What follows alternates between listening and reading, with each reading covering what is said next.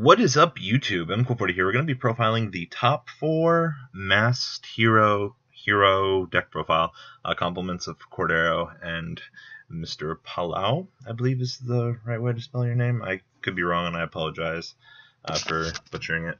But it's actually kind of cool to see masked heroes actually being involved in the metagame, and I'm extremely excited to actually see heroes actually making some sort of appearance, whether or not it be outside of the US or inside the US. It's good. So onto the deck profile here. 1 Alias, 2 Goblin Bird, triple Shadow Mist, 2 Summoner Monk, and 2 Boatman. Of course, Shadow Mist is taking the place of Stratos in most of the current formats. Not really much of a choice there since Stratos is banned.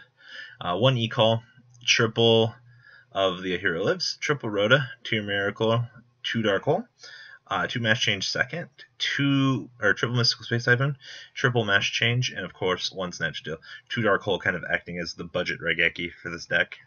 As to the traps, 1 Bottomless, 2 Mirror Force, 1 Compulse, triple Emptiness, and of course triple Call of the Haunted.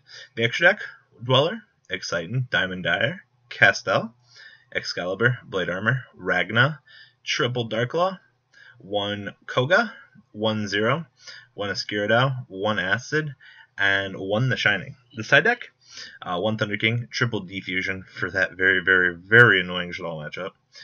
2 Trapstone, 2 Dust Tornado, 2 Breakthrough, 2 Light Imprisoning Mirror, and of course, triple Anti-Spell Fragrance, bringing this beast on home. So, very, very, very interesting deck. I actually want to build this and do some testing with it.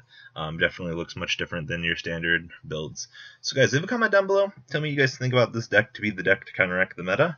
And, well, I'm out. I hope you guys enjoyed this video. Please thumbs up this video to show your support. And please check out Vanguard for Cardfight Vanguard, MKohl Games for miscellaneous trading card games, and No Limit Gaming for a brand new series of Yu-Gi-Oh videos. Thanks for watching.